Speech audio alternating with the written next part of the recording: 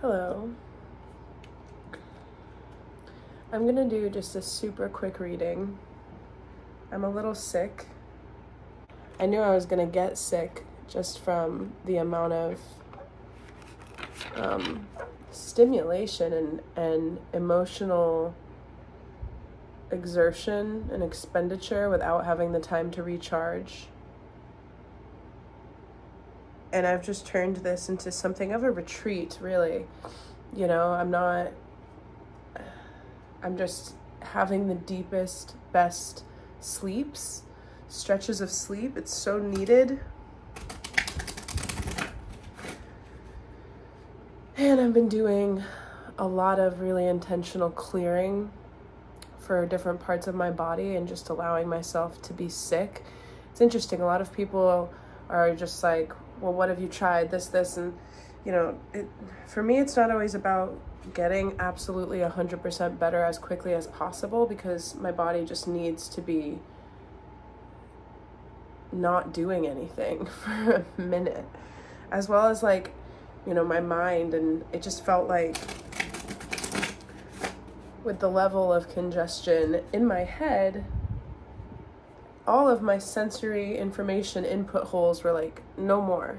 She's not gonna look at anything else, not gonna hear anything else, not gonna say anything, not gonna go on my phone and, like, you know, go through old videos and make little shorts or something to entertain myself. No. And no other people. Just the energetic recalibration is huge. I understand why it's happening right now. Happy Beltane, such a nice time of year. Current energy right now. What is it that I want to share based off of what I've been feeling collectively from my recordings? And I did a written post for the community page.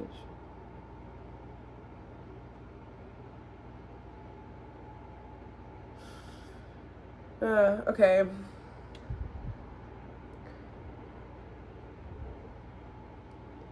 So I got a little bit of a message about breaking in the saddle.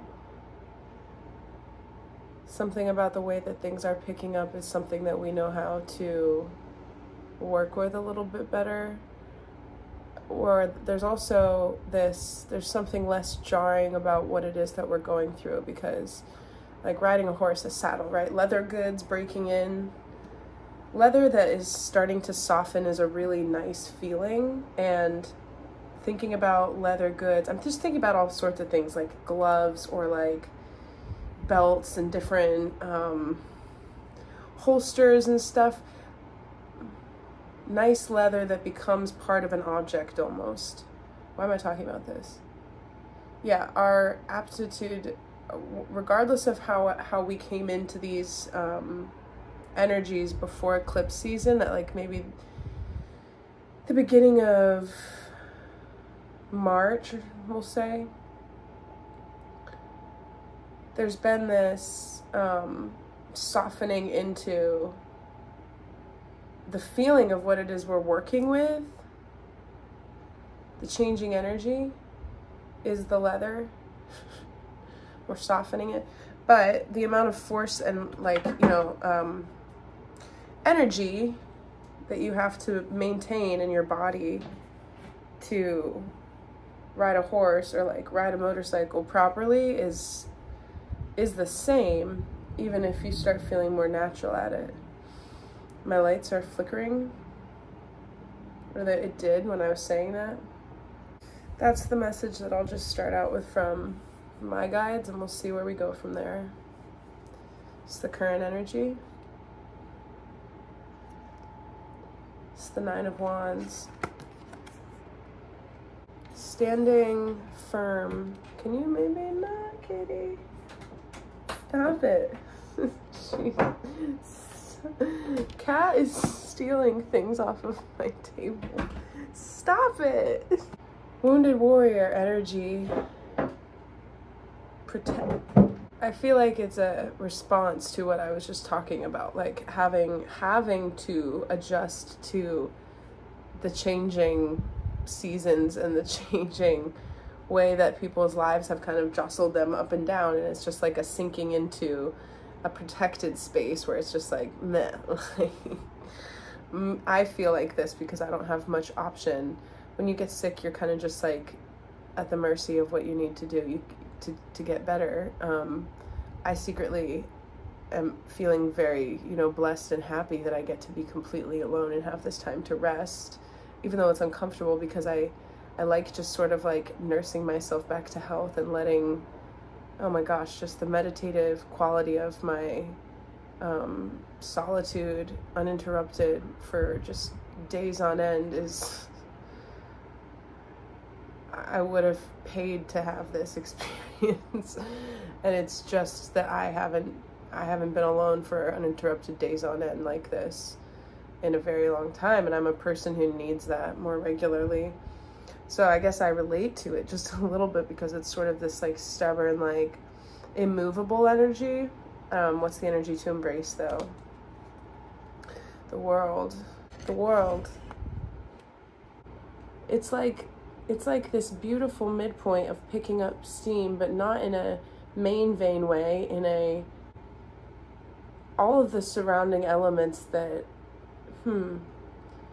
yeah, I mean, for people like me who don't have a lot of earth in their chart, when we hit this point in the calendar, I'm like, holy crap, I remember how to sink into practical ways of doing things.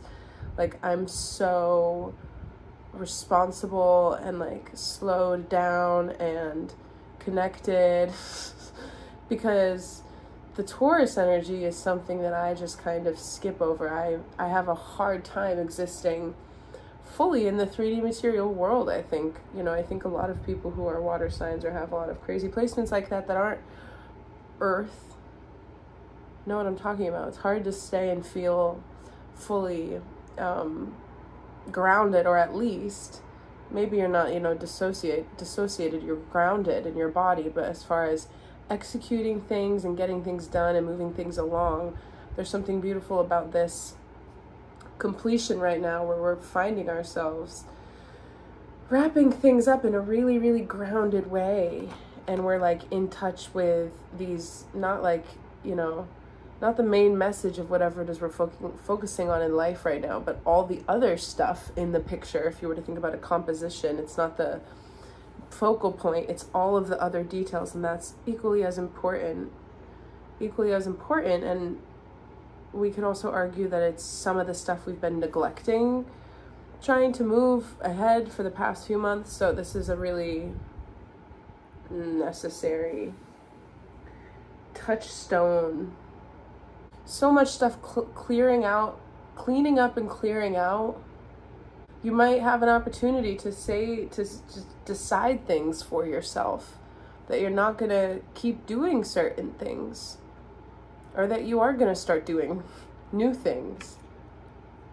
And you may not have felt this way, just recently, but all of a sudden we're going through these massive waves of endings. So what's the energy for starting in this passage at the new moon for the next 2 weeks till the end of the month? Like, energy in the release position. The grueling hard work of it all. Interesting, because we move into the physical, season, and we come into an earth sign. I need a clarifier for that. I'm going to take it from the middle of the deck.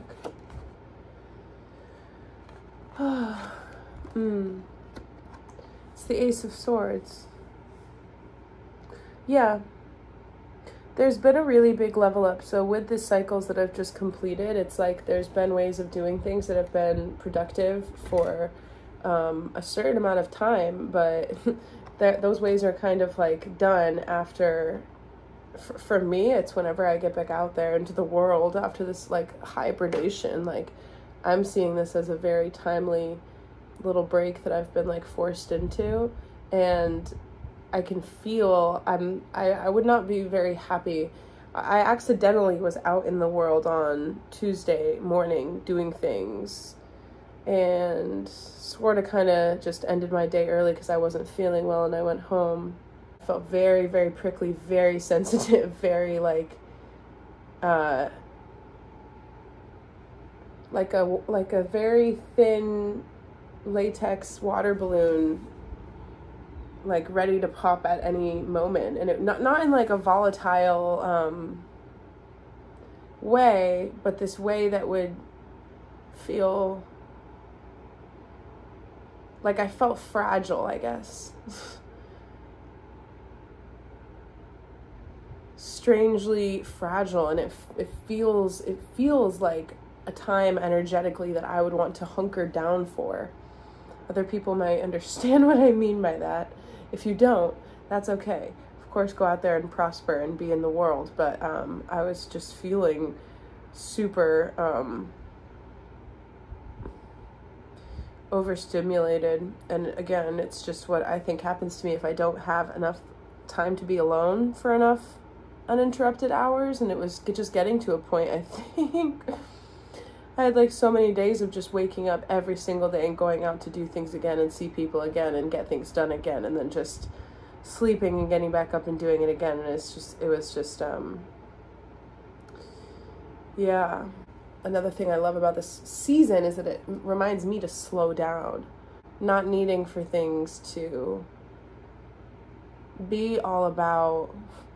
There's been a big overhaul in what I would call masculine healing, or the understanding of priorities and execution, and how you really do hold priorities in plain sight, right? We all have our allegiances, and we cannot lie to ourselves, and we have to just think about how we spend our time and our energy, and how we, connect, and why we spend time and energy on the things that we do, and if that's really what we want. And there's been a lot of cycles of being asked to examine and reconfirm those selections repeatedly, and as a result, we've been molting through different iterations of that, getting from a place that we were, that we don't really recognize anymore, and getting into new territories. And so now we're at this place where we're releasing this tired way of generating results, even though we've learned a thing or two about how we thought results get generated and what we actually can do, like what the capacity of our power and our best looks like. Or maybe too, in a manifestation way, there's a new picture of what our best feels like. Something new to work towards that we didn't feel like we could see in a previous chapter. All right, what's the hidden energy? I'm gonna cut the deck here. It's Chariot. Chariot. What's underneath it? That's gonna clarify. The Queen of Wands. That's great. There could be some type of, what's underneath the Queen of Wands? Justice. Some type of excellent collaborative opportunity, or something quickly changing within your situation that puts you, just like swiftly into a situation of being really confidently on top of something that you have been bringing in or moving towards that you deserve.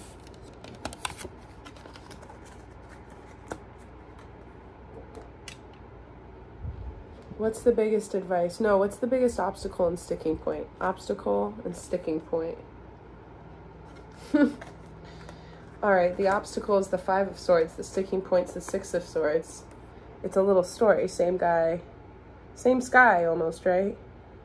It's just this kind of path and this choice. Biggest obstacle is this kind of like stuckness and feeling like, for me, it would be like I just get this feeling of feeling like lazy and like kind of gross when I'm not in my normal flow, and I'm not like, and by that I mean like of like bathing and doing things. Like I really have felt really, really exhausted, and I was so congested the first 2 days that I like couldn't even see out of my face or anything. I was just like can't do much of anything. And I don't like feeling like that. But that's not really up to us. That's how it was. So whatever that is for you right now, the not liking it, there's something about it that's going to get us to go somewhere that we're being asked to go right now. For me, it's the place of quiet that I've been denying on accident. I need to never... I'm such a hypocrite. I record all these readings. I'm like, don't let your cart and your horse do the little far away. And then clarify this message with this card here. It's the King of Swords. Yeah.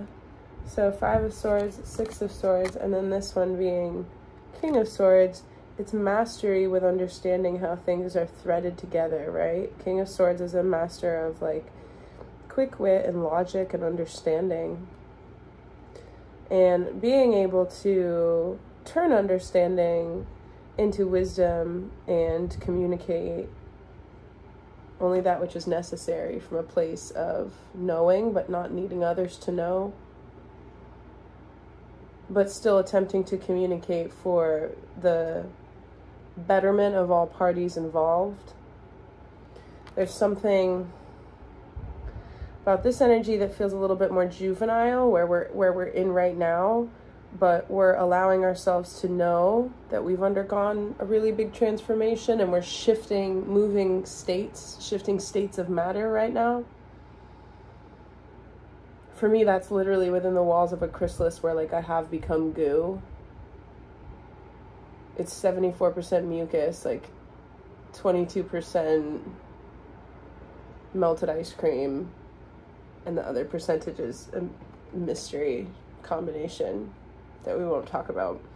I'm reshaping into what I need to, and I've actually been doing affirmations and prayers and feeling into, you know, my body and allowing myself to change shape right now, metaphorically, and then in, you know, the 5D, in my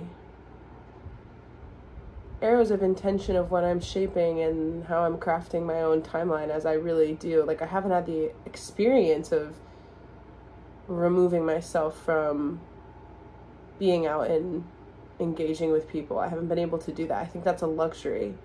I think it's a luxurious thing to just be able to not have to go anywhere or do anything at all.